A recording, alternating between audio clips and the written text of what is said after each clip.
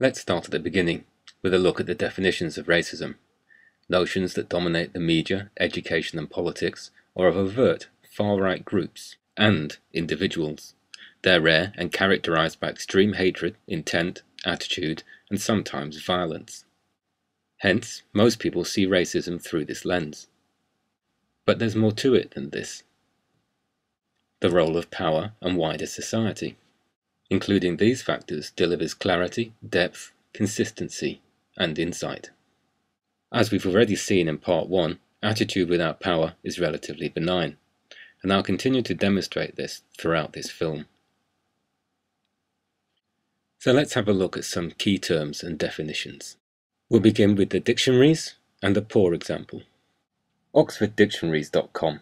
Apparently this is OED online and comes with the strapline, the world's most trusted dictionaries. Racism.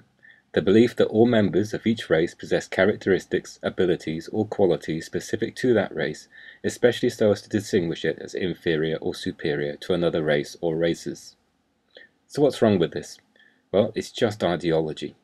Collins English Dictionary, Wikipedia, Britannica, etc. all follow suit. There's no mention of the role of power and the role of wider society. We can do better than this. I've emphasized important text with a yellow highlight for your attention. This is from the American Heritage New Dictionary of Cultural Literacy, 3rd edition. Racism. The belief that some races are inherently superior, physically, intellectually, or culturally, to others, and therefore have a right to dominate them. In the United States, racism, particularly by whites against blacks, has created profound racial tension and conflict in virtually all aspects of American society. Until the breakthroughs achieved by the civil rights movement in the 1950s and 60s, white domination over blacks was institutionalized and supported in all branches and levels of government by denying blacks their civil rights and opportunities to participate in political, economic, and social communities. This is a better definition because it invokes the role of power, the establishment, and social structures. This is another example of a better definition of racism. It comes from dictionary.com. The first part covers the ideology. We know about this already, so we'll go straight to the second part. Racism, a policy, system of government, etc., based upon or fostering such a doctrine, discrimination. It's a better definition because it also points to the role of power. Remember the section that covered the stats for wealth, poverty, health, mental health, education, and also criminal justice? This is why it matters that the definition covers power, institutions, social structures, the establishment. It's time to move on to the good definitions now. So how do the experts and specialists on racism go about defining it? Next up is an extract from Liberation Theory by Erica Marcuse. Racism is a shorthand way of categorizing the systematic mistreatment experienced by people of color and third world people. This systematic mistreatment is a result of institutionalized inequalities in the social structure. Racism is one consequence of a self-perpetuating imbalance in economic, political, and social power. This imbalance consistently favors members of some ethnic and cultural groups at the expense of others.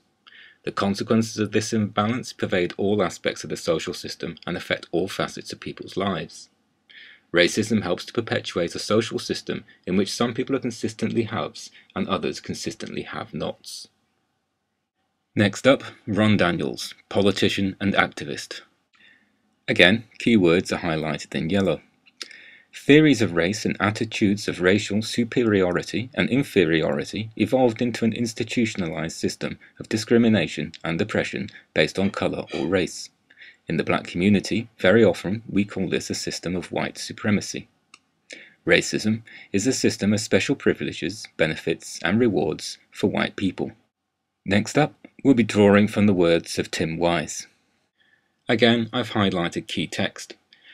As with other isms, like capitalism, communism, etc., racism is both an ideology and a system. As a system, racism is an institutional arrangement maintained by policies, practices, and procedures, both formal and informal, in which some persons typically have more or less opportunity than others, and in which such persons receive better or worse treatment than others, because of their respective racial identities.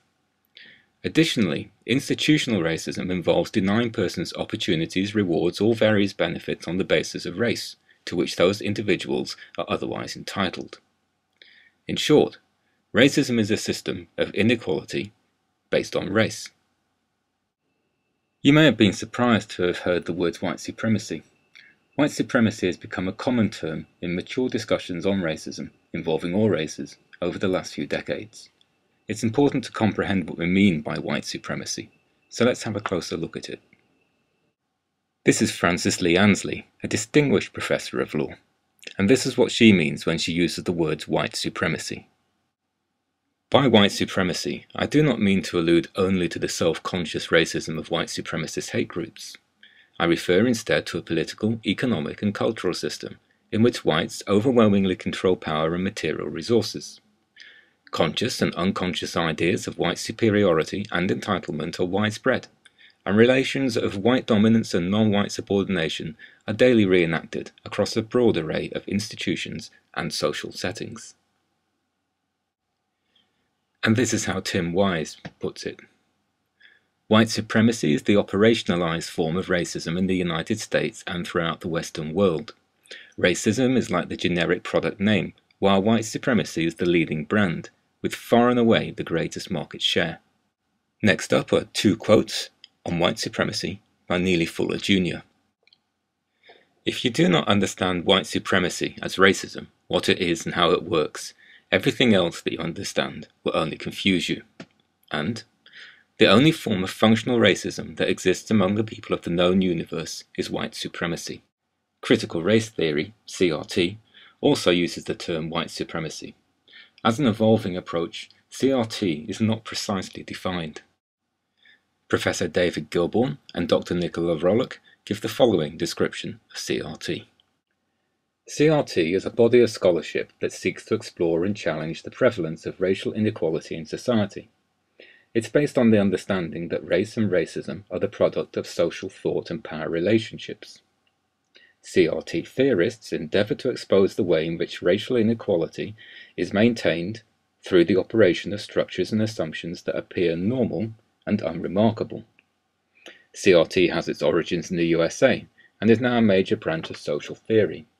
Much of the world has embraced it. The UK has done so in the last decade. CRT is attractive partly for its solution-focused approach, i.e., the dominant group has a crucial role to play, firstly, as listeners.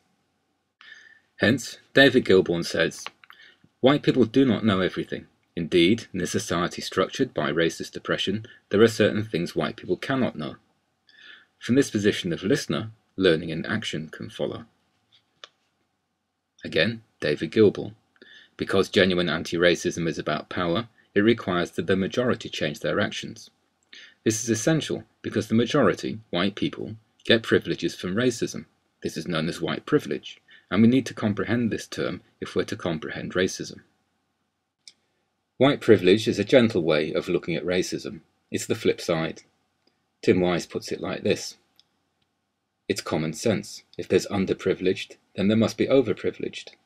White privilege refers to any advantage, opportunity, benefit, head start, or general protection from mistreatment which white people will typically enjoy, but others won't. Some examples then. Let's begin with material benefits. These will look somewhat familiar. White people have greater net worth, including assets. Historically, white people have had the better opportunity to accumulate wealth and pass it on to the following generations. And white people have greater opportunity in the labour market. There's also social benefits, with presumptions of competence, creditworthiness, law-abidingness, and intelligence. Psychological benefits include not having to worry about triggering negative stereotypes, rarely having to feel out of place or unwelcome, and not having to worry about racial profiling. The fact that white privilege exists does not mean that all whites are wealthy or always win in competition for jobs and other opportunities. It's a general advantage that need not be requested or even agreed to. Sometimes other factors come into play, male privilege for example. On balance though, it pays to be a member of the dominant group, white. Peggy McIntosh gives tens of examples of white privilege. A paraphrased selection follows. Nothing that I say or do will be taken as representing my race. or being down to my race, not my body shape, odour, eating habits, manners, politics, expressions, dress, punctuality or tardiness, hobbies, interests, skills, talents, abilities, weaknesses, strengths, successes, or failures. There's more. I can be sure that my children will get curricular material testifying to the existence of their race and its contributions. I can be sure of having my voice heard in the group where I'm the only member of my race. I can go to most meetings, social, institutional, etc., feeling welcomed and belonging rather than isolated, out of place, outnumbered, unheard, held at a distance, or feared. I can imagine many options, social, political, creative, or professional, without asking if my race would make it difficult or impossible. I can arrange my activities to always avoid experiencing feelings of rejection due to my race. I can easily find academic courses and institutions which give attention only to people of my race. I can travel alone or with my spouse without expecting embarrassment or hostility in those who are dealing with us. And I do not have to educate my children on systematic racism for their daily protection. Here's a few examples from my own experiences. They all apply in the context of discussing and explaining racism in informal settings. If I had white privilege in those situations, then I'd be heard without invalidation by the following. Being labelled aggressive when intense or assertive is the reality. Getting told I'm being overly simplistic when I have clarity and insight. Being called smug when I'm confident. Being labelled a know-it-all when I'm well informed. Being called a smartass when I know my stuff and express it well under challenges. Being told I'm overthinking when I'm comprehensive. Having my experience, expertise, specialism, or intelligence disrespected. Being treated as insubordinate when I stand my ground, and getting dismissed as wholly, permanently wrong for making a single mistake or factual inaccuracy, no matter how trivial or irrelevant.